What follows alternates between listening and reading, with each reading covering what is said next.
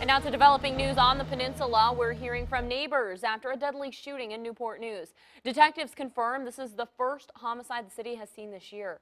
Police got the call just after 2 this afternoon to 55th Street near Huntington Avenue. There, they found an adult man shot dead inside a home.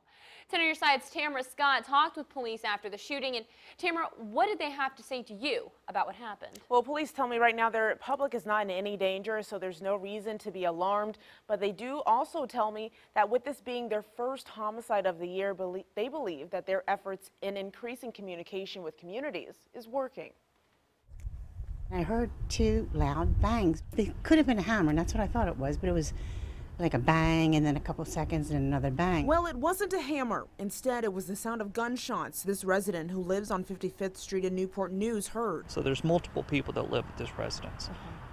When they came in, that's when they observed a male inside the residence that was shot. Police say it was just after 2 p.m. they were called to the 300th block of 55th Street. Medics pronounced him dead at the scene. We do currently have a female detained in reference to the incident. Detectives are speaking with her.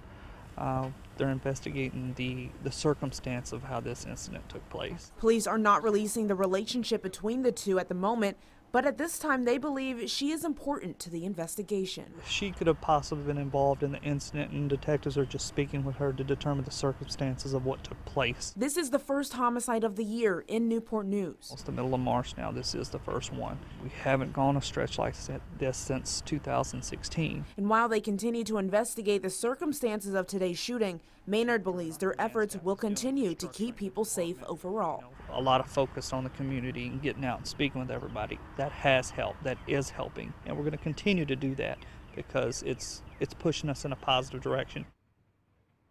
Well, Officer Maynard says that there is no immediate threat to the public. They are still investigating what happened, and we'll keep you updated on air and online at WAVY.com. Tamara Scott, 10 on your side.